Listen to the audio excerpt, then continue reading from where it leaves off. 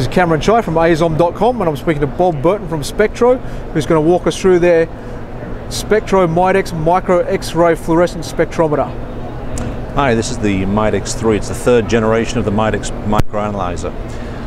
What we have here is a variable microspot, so anything from 0.2 to 4.4 millimeter diameter, and it's used in a variety of things like ROS screening, mapping, the new toy regulations looking for lead in toys, bromine and flame retardants, things like that. Also for things like crime scene analysis, investigations, forensics, that sort of thing. It's also very, very good for and widely used in the XRF analysis of precious metals. What we're going to do today is have a quick show how we analyze a circuit board. The best thing to make is to just get the circuit board on the system and start it running and show you how it actually works. So what we have here is a circuit board. What we're going to do is analyze it, see if it's got lead in it. Very simple. This system is actually characterized by the simplicity of the software. So put the sample on the platform, go to the software and press start. So we'll initialize the camera. And what we're going to do is move the platform and the sample under the camera, get it into focus, find a point to analyze, and then go. So we'll turn on the laser, start the sample moving in.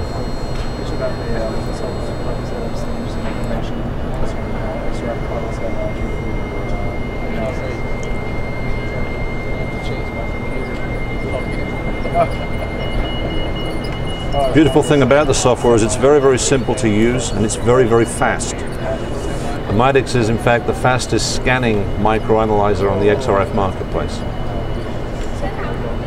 So what we see now with the sample, we see the circuit board coming into view on the camera, and we'll see a laser spot. When the laser spot is in the crosshairs, the sample is focused.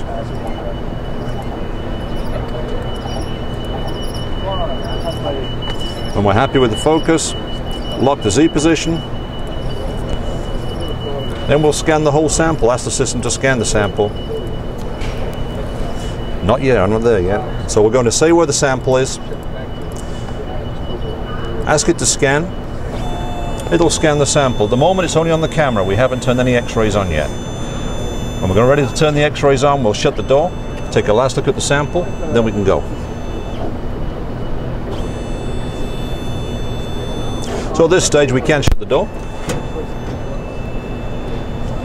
We see there's an observation point where we can still see what's happening if we wanted to. And when we're ready to run, we can still see it moving around and mapping the board.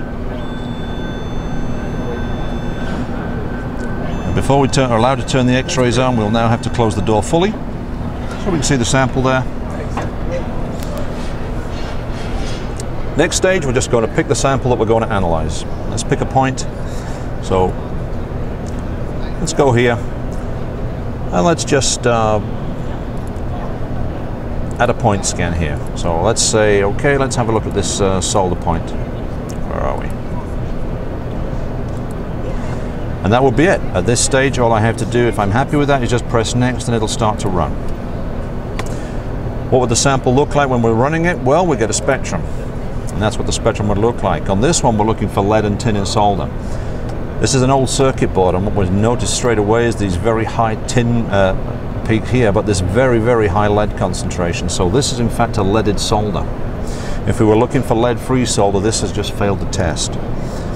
When we look at the results, this is exactly what we see. We see lead at 99%. So that is a lead solder, and if we're looking to try and find lead-free solder boards, this has failed. It's as easy as that. All right, Bob, thanks for showing us through the MIDEX Micro XRF Fluorescence Spectrometer. Thanks, Cameron.